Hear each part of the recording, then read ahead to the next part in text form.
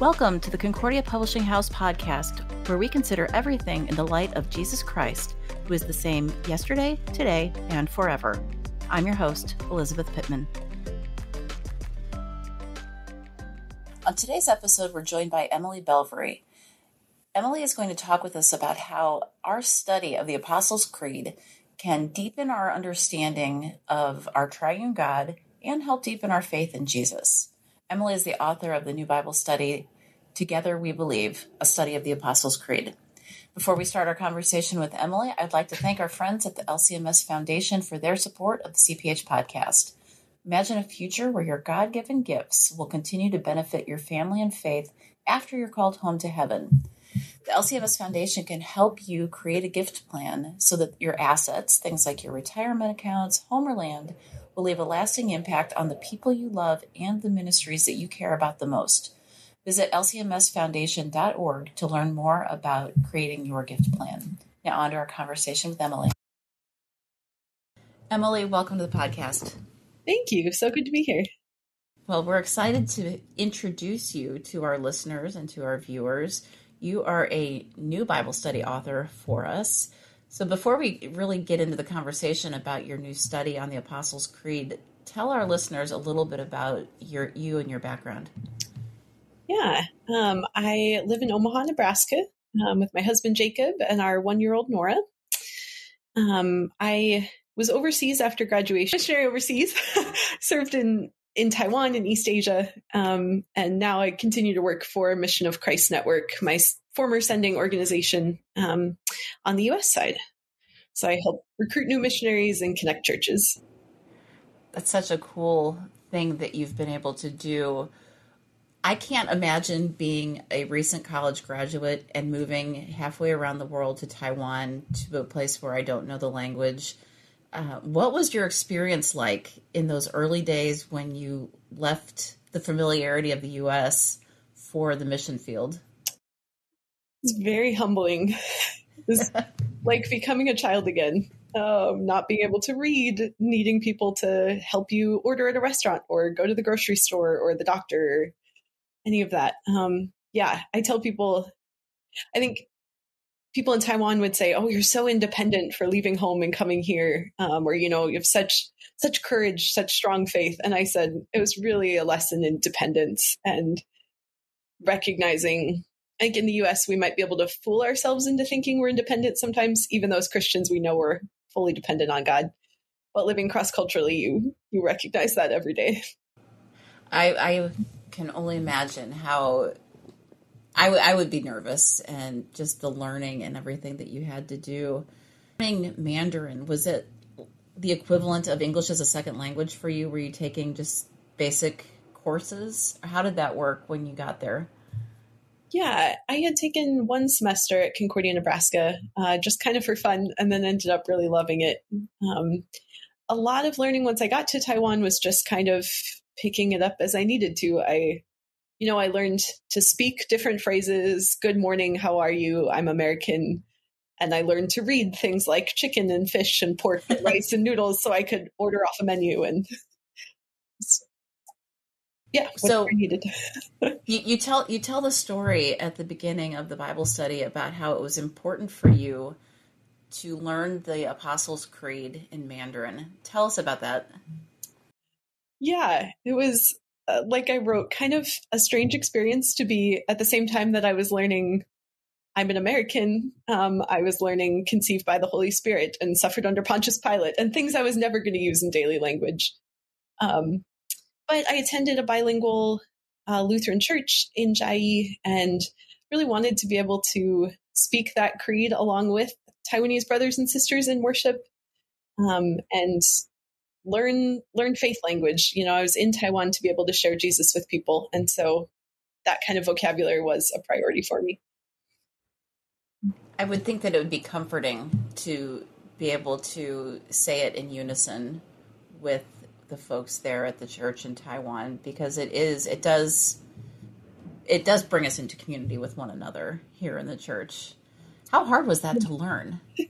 It was, at that point, just rote memorization, just lots of repeating the same phrases over and over. And having very patient teachers to correct my pronunciation. Well, it's memory work is one thing that we Lutherans do well. And so, at least in our grade schools, there's lots of memory work, so we're used to it. But still, in a foreign language, I'm sure it was a challenge. What was, as you wrote the study, you talk about you have multiple aims in diving deep into the Apostles' Creed. Tell us about those. Yeah, it's a study I actually wrote and used first overseas with a combination of new Christians and people who are not yet believers. So part of my goal is to address that audience, which I think sometimes churches in the U.S. don't expect to show up. We just assume everyone's grown up in the church. But there are lots of people who, especially in my generation, didn't grow up going to church, don't have a background of faith, or maybe are returning to church after a long time away. And so I did want the study to speak to people coming in with maybe very little background in the Bible, but wanting to know about the triune God. But I also hope that for lifelong Christians, it will be a chance to dive deeper into the creed. There's kind of different levels of questions to talk about practical applications and, just some of the diving deeper questions. Well, and I think as our congregations here in the U.S., and I think more and more we are recognizing, at least people that I'm talking to are recognizing that people are coming to the church who have not been lifelong Lutherans and have not been raised with every week reciting the creed. This is a great opportunity to bring new and existing members together and really refresh our understanding of the Apostles' Creed and why it's important to us. Yeah, definitely. I think there's probably lots of us who studied it in confirmation and since then have just repeated it week after week without really thinking too much about it. I think that's probably a fair statement. So what benefits are there for us, whether we are new to the faith or we've been doing exactly what we haven't touched it since confirmation? What benefits are there for us to dive deep into studying the Apostles' Creed? I think it's just a really helpful summary of what we believe as Christians. I think about when I taught this in Asia, I had one American student in the class who'd grown up in a non-denominational church and hadn't really used the creed growing up. And she was a little questioning about why are we studying this? And as soon as we got into it, she was like, wow, that's actually really helpful in trying to explain to people who ask, what do you believe as a Christian?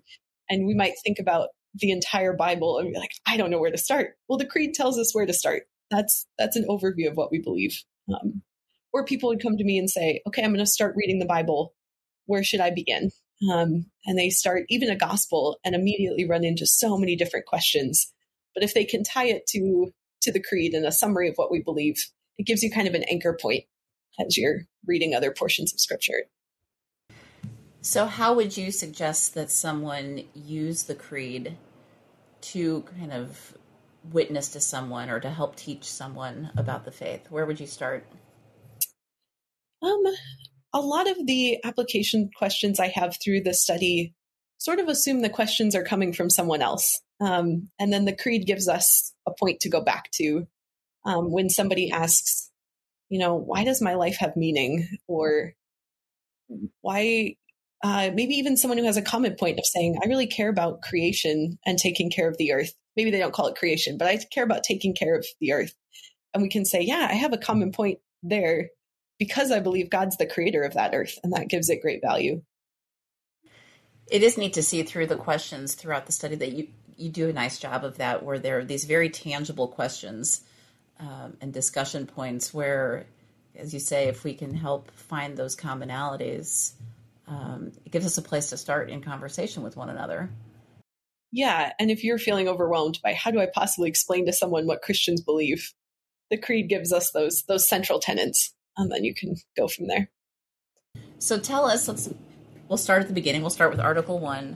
What does Article 1 of the Creed tell us about God? That he is almighty and creator and our Father. And so I really focus on those two, the almighty and Father, that he's both has all power and has all love and compassion for us. So have you seen the phrase father? When I think of father, I think of my dad, or I think of, my husband and my kids. Have you seen the phrase father viewed differently across cultures? Yeah, I think certainly we all bring different, even just whatever personal relationship you have with father figures in your life is going to affect how you see that. I tell the story in there of reading the story of the prodigal son with my Chinese tutor, and she just could not believe this father. She said maybe an American father would be like that, but an Asian father never would, to welcome his son back. And what if he goes and squanders the wealth all over again and embarrasses his father? And I think that radicalness of what God is as father is part of the parable that Jesus meant to trip up his own listeners to say, is that really what a father is? As we see that God is greater than any human understanding of father. Again, with your students, how did your students react to the concept of prayer, in Christian prayer and praying to God the Father? Yeah, there were certainly points of commonality. A lot of them had a very practical approach to religion of going to Buddhist or Taoist temples to solve problems. So there was a sense of supplication, prayers of request, going to a temple to ask for good exam scores or health or success for their family business or whatever sort of thing they were looking for. So in that sense, I think at first many of them were like, oh yeah, you could also pray for our exams. Might as well cover our bases. Let's pray to the Christian God. Let's pray at the temple and hopefully somebody listens. But the more we talked about it, they, I think, came to realize that our Christian understanding of prayer is much different. It's how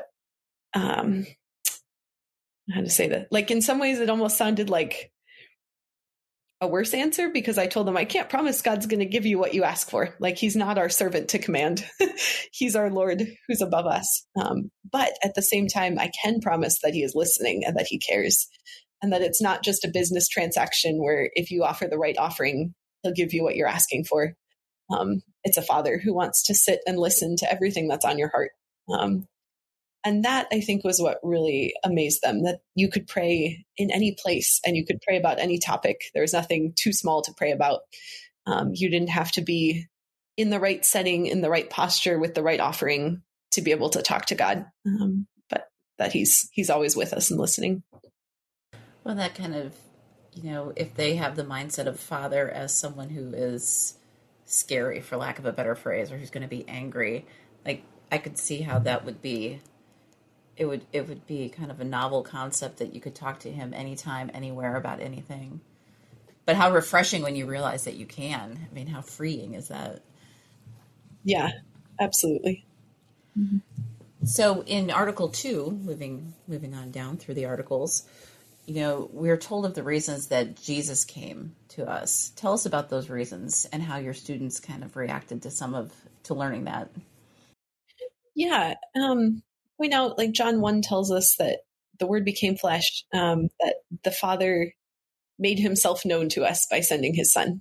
So Jesus came so that we could know God, which I think is something we maybe take for granted in the Christian tradition, that, of course, we know things about God and we know him. But in a lot of religions, there is much more distance between God and people. And it's kind of astonishing to think that God would want to be known by us and to make himself known to us. But there is that reality of distance between us and God, that on our own, we can't know him. We can't see God's face because of our sin. And so Christ also came to reconcile us to God, to bridge that distance that had been created by our own sin, and to make us holy and acceptable, so that we can be reunited to our Father. The third article, and when we start talking about the Holy Spirit, this is understanding the Spirit can trip us up, even lifelong Christians, especially when we start to move into talking about the Trinity. So how does the Creed help us understand who the Spirit is and what the Spirit as part of the Trinity does? Yeah, we don't really get a lot in the Creed about the Spirit. As it's connected to the church and forgiveness of sins, sanctified living, I focused a lot on the Spirit's relation to our faith, to being able to trust in Jesus as Lord. And I think that was the most important with my students, in helping them see that the faith that they had in Jesus was a gift from God, that they could be sure that they had the Spirit in them because they knew and trusted Jesus. And that as they wanted to share their faith with others, that was also a work of the Spirit. And I think that's really comforting to us as we seek to share the gospel with others, that the burden's not on us. The Spirit is the one who convicts and who changes hearts. And we just witness to what we've seen and experienced and know of God. It's almost a letting go of control. Of we do what we can, but then we just trust that the Spirit has it. And if we can plant the seed, the Spirit's got it. Yeah, and have the humility to realize our own faith isn't our doing. It's exactly the Spirit too. Exactly. We cannot rely on ourselves. In the Creed, we talk about the Holy Christian Church, and what does it look like for us to be the church? And I like how in the study you do go into quite a few questions on this and spend the better part of a full session on it. What does it look like for us to be the church? And how does the Creed kind of remind us of that? Yeah, well, I think it's interesting that we say in the Creed, I believe in the Holy Christian Church. You can certainly say I believe in the Holy Spirit because I don't see him. And in the truest sense, we don't see the church either, even though we see buildings and we see the members sitting next to us. I think it does take faith to say the church is Christ's body, that God is living among his people and he's working his will. He's reconciling people to himself. He's proclaiming the gospel and forgiveness of sins through human beings, even though what we see on the outside is often so much more messy, of whether that's broken buildings and broken people. We don't get to live it out perfectly, but the church itself is sanctified by Christ and is presented without spot or blemish. What that looks like is such a huge question. But I think I really focus on some scriptural images of the body of Christ, Jesus at work in the world through human beings, the bride of Christ being chosen by God and reconciled and made holy by Christ. That is just such a beautiful image. One of those relationships in life that you're not born into, but you specifically choose the person that you want to marry. And God has chosen us together as his people. And a holy building, a place where God lives, not our individual denomination or our individual church building, but the people of God across the world. Well, it's a beautiful thing when we sit and think about it that, as part of the Holy Christian Church, we're joined with all of these believers and we're all part of God's, his church. And it's so much bigger than what we just see on a Sunday morning. And it's really kind of cool when you think about it, whether it's, local people here in your hometown or your students in Taiwan, we're all confessing through the Creed the same faith, praising our Lord. Yeah, I remember my first Easter in Asia, someone talking about that we got to be at the beginning of a wave of worship that was spreading around the world. And I think about that now on Sundays, as I'll even get messages from church friends who are starting their worship as I'm going to bed on Saturday night. That's cool. Like the wave of worship. That's a really cool image. It's spreading around the world. That's a really neat image to think about, and we're all part of it in our own special place. Yeah. So as we start to wind down, how do you picture groups using the study? How do you envision it to be used, and what are your hopes for the people who pick up the book? Yeah, I think it can be used in a lot of ways. There's plenty of leaders' notes and materials that anyone could pick it up. I taught it as a church Bible study, so it could certainly be used on a Sunday morning, whether that's with a pastor or a lay leader. But it also could, I think, lend itself very well to small group study. I hope that it prompts a lot of discussion and thought. I even have notes to the leader that it might make you uncomfortable, and that's okay. That I hope it allows students to ask questions and to really wrestle with things, and not that the leader feels like they have to have all the answers, but that we can trust that Scripture does have the answers and that we can seek God's wisdom together. Well, and it's a great refresher for us, for those of us that it's been many years since we've gone through confirmation, or if we haven't touched on the creeds in our Bible study or worship. It's a great chance to dig back into it in a fresh way, and really think about the questions. So we're excited to see it release. Thank you for writing it. And for our listeners, if you visit the link in the show notes, you'll be able to head over to the webpage and you can preview the study, download a sample. And I just encourage you to check it out and let us know what you think. Emily, thanks so much for being with us. Thank you. Really appreciate it. Listeners, again, visit the link in our show notes to learn more about Together We Believe, a study of the Apostles' Creed, and we'll see you next time.